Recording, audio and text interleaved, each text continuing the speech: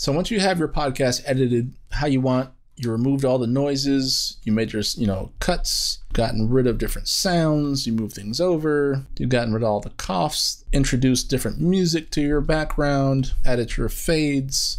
I can fade in the sound by dragging and holding and kind of shaping how abrupt or subtle I want the fade of the audio to come in and out. I'm just going to do that to both ends here. I'm going to lower the volume for the whole channel for my music.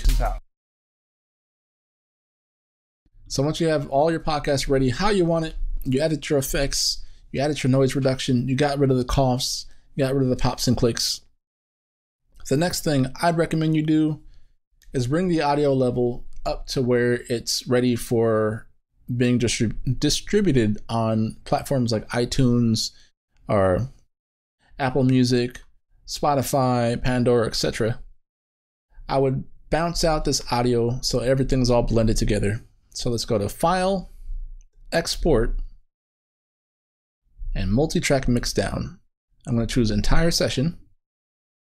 And essentially what it's going to do is combine all the sounds for our entire session into one file.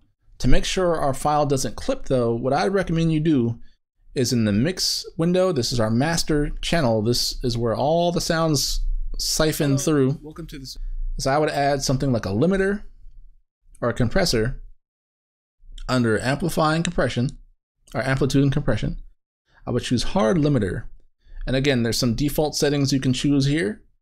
I would just choose like for this example, a heavy compressor, but just keep track of your levels here. Tones. This is how I would do it. Hello, Welcome to this introduction. So your amplitude, you don't want it to go above 0. Again, that'd be distortion. So I'm just going to keep it to editing tones about right there. I will export this now. Go to File, Export, Multi-Track Mixdown, Entire Session. And what it's going to do is prompt me to label this. So I'll call this just, a Mixdown demo. And it's going to ask you, what format do you want this to be in? So let's say I want to distribute this to iTunes or something, but before I do that, I want to bring my audio levels up all the way. So first things first, I'll just save this as a WAV file because we don't want to lose any information just yet. And I'll even keep the markers that are included in here. So I'll have that toggled, include markers and metadata. And I'll say, okay. And I'll choose your location you want this to be saved to also. So I want to make it sure it's somewhere I can find. I'll just put it on my desktop. I'll say, okay. So now it's exported. So what I want to do now is I'll reopen this file. This is our Mixdown demo. So now we have our demo file here. Welcome to this introduction to editing sounds. This is how. Now we have our entire session ready to go, right? I want to make sure these are up to broadcast standard levels. So I can analyze my audio to see how loud it actually is by selecting everything. Under Window, I'm going to go and open Amplitude Statistics. And I'm going to choose Scan Selection. So it's going to scan my entire audio file.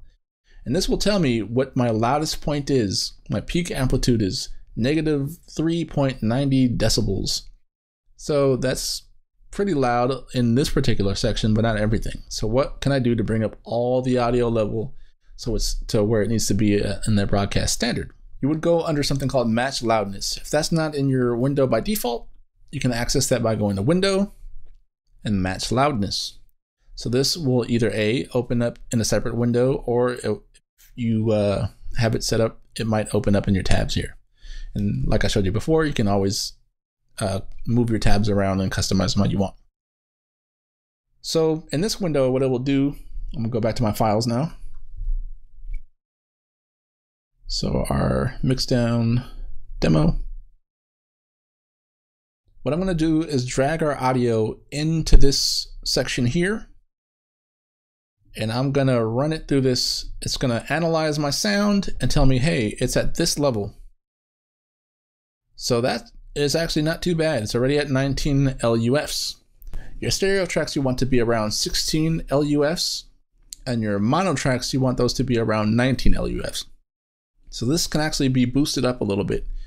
And what this essentially means is like the overall sound of loudness. There's different applications you can use to monitor this, There's third-party plugins that monitor this.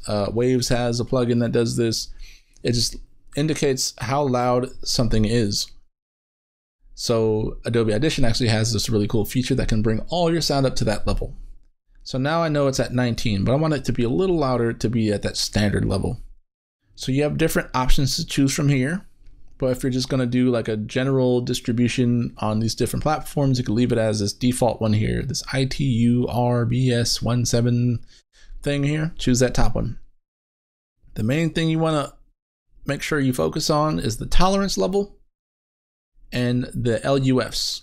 So I'm going to bring this down to, what did we say we want it to be? 16.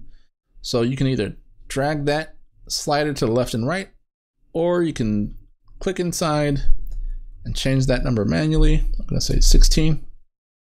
And then all you have to do now is press run. So it's going to rewrite a whole new audio file to bring your sound up to that level.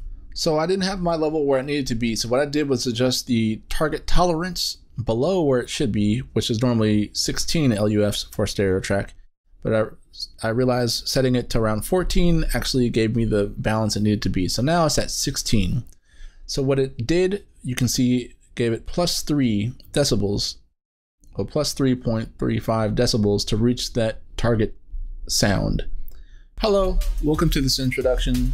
So now my audio is at the standard level it needs to be be distributed on different platforms as a stereo track, and it's not Editing sounds. This is how I would do it. So that's ideal. So the beauty of this is if you have multiple episodes, you need them to be all at the same level. This is a very quick way to do this. I'm going to drag all these audio files into this. And what it's going to do is analyze all of them independently. So it takes a little minute for it to do. And it's going to give you the readout of all the LUFs, the LUFs. So some are at -12, some are at 27. They're all over the place, right? So I want these to be uniform across the board. So I'll just set this to around, I don't know, let's say 19. And I will click run. So now what it's doing, it rewrote over the original audio files. You see it loading there. And it's going to try to bring up all the audio to the standard level. See, the last one's loading there. It's a longer episode. Right now it's at 24. What it's doing is rewriting a whole new audio file.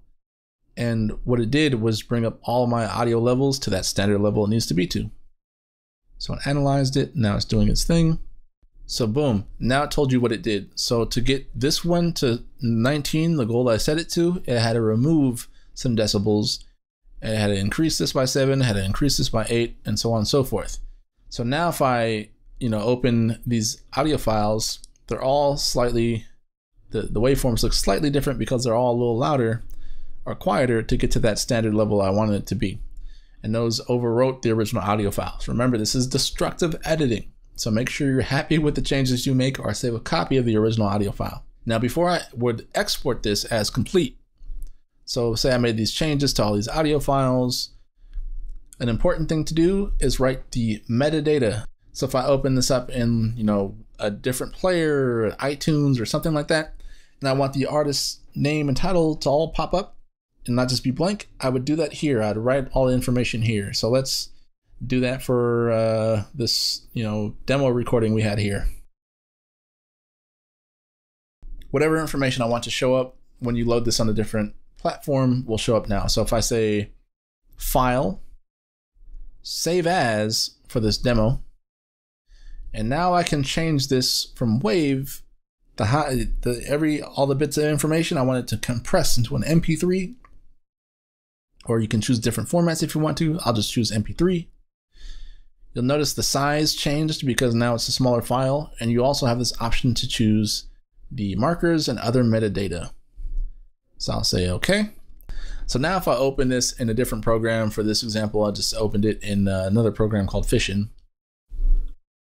Just drag and drop it in here.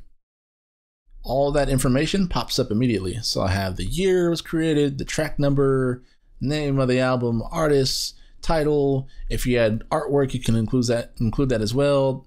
The genre. It's beautiful. It just pops up anywhere I load it now. If I load it into whatever program, this will show up now.